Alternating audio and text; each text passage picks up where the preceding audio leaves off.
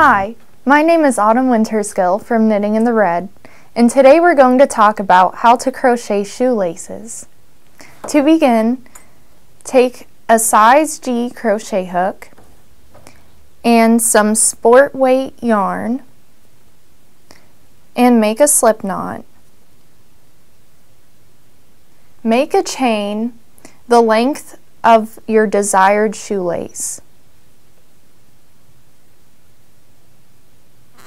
So when I'm making a chain, I'm pulling loops of the yarn through the last loop that I made.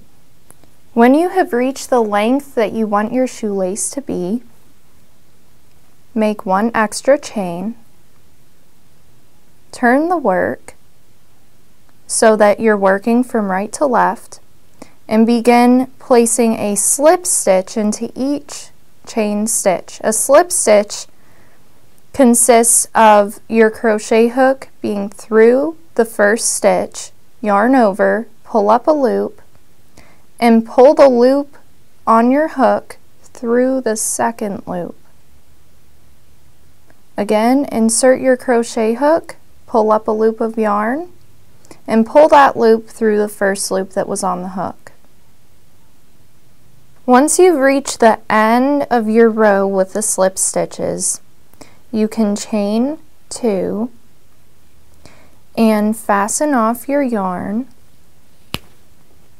and this will be the end of the shoelace.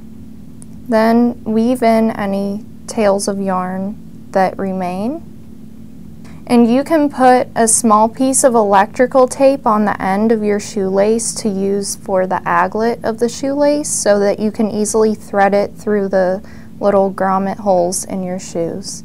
Again, my name is Wintersgill from Knitting in the Red, and you just learned how to crochet shoelaces.